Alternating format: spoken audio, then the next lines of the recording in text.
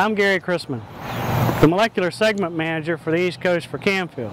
I'm here in Washington, North Carolina today to talk about a molecular solution that we put in place for the City of Washington here at the 5th and Respite Pumping Station. And to talk about that solution is Mr. Adam Waters.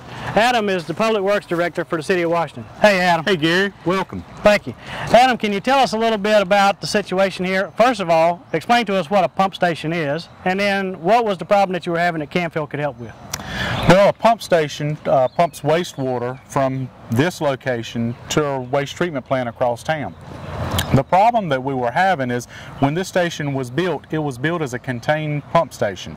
That meaning that all the water and the air and gas is contained within that pump station.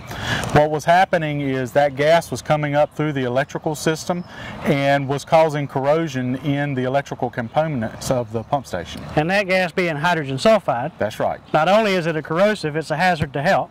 So now, did you have people that were working inside this facility? Yes, we have an operator that comes in here 4 or 5 times a week, and he's working, performing maintenance, doing checks, read-ups, and we noticed after the unit was installed a tremendous increase in the air quality. That's fantastic, because clean air is a human right. Yes. That's what we like to say at Camfil.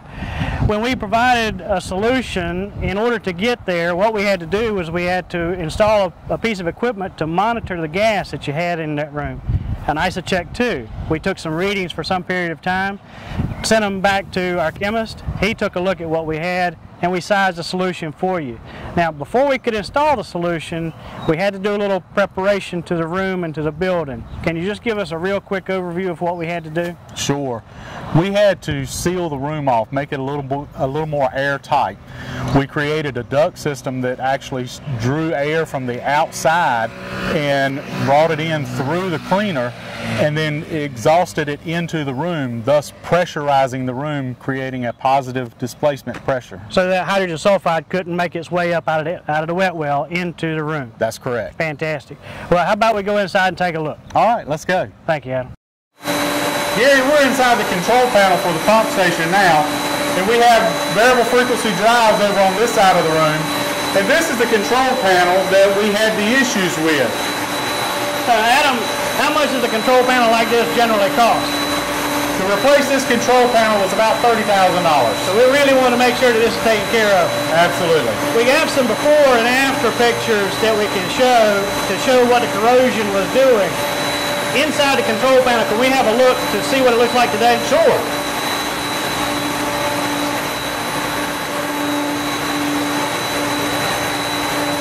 Adam, the first thing I see that catches my attention is all this red wire. Can you help explain the red wire and why that's significant? Absolutely. That's a good point, Gary. All this red wire that you see now in this control panel, it was brown in the old control panel. That was because the hydrogen sulfide gas had gotten into this panel and changed the color of this wire. What that also did is everywhere you see a red wire connected to a piece of equipment here was a copper wire. Those copper wires had corroded in two in a lot of places, thus why we had to replace the entire panel. That's fantastic. I'm glad it's protecting the piece of equipment and the people that are inside. When we took the sample readings to understand the corrosive gas inside the environment, we placed an ISOCheck 2 right here in the bottom. That's right. So that it would pick up the corrosive gas. So we took it out, we did the examination of the samples and the data that it had collected. We sized the system to match this room and the corrosive gas that was in it. And what we presented to you was a CamCleaner 1000 CFM unit that had pre-filters, molecular filters, and a post-filter.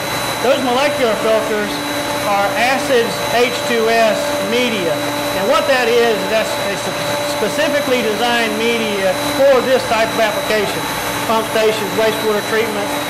It reacts a whole lot better with that gas than potassium permanganate. And I hope it served you well over the years. It served us great so far.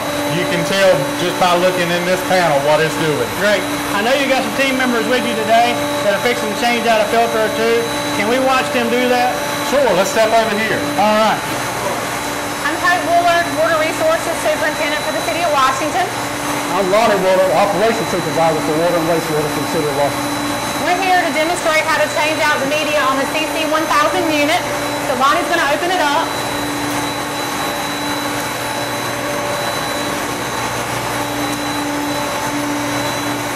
In the bottom we have a MERV 14 pre-filter, and at the top we have a MERV 11 post-filter. They've already been changed, and the cylinders are an acid H2S canister of media.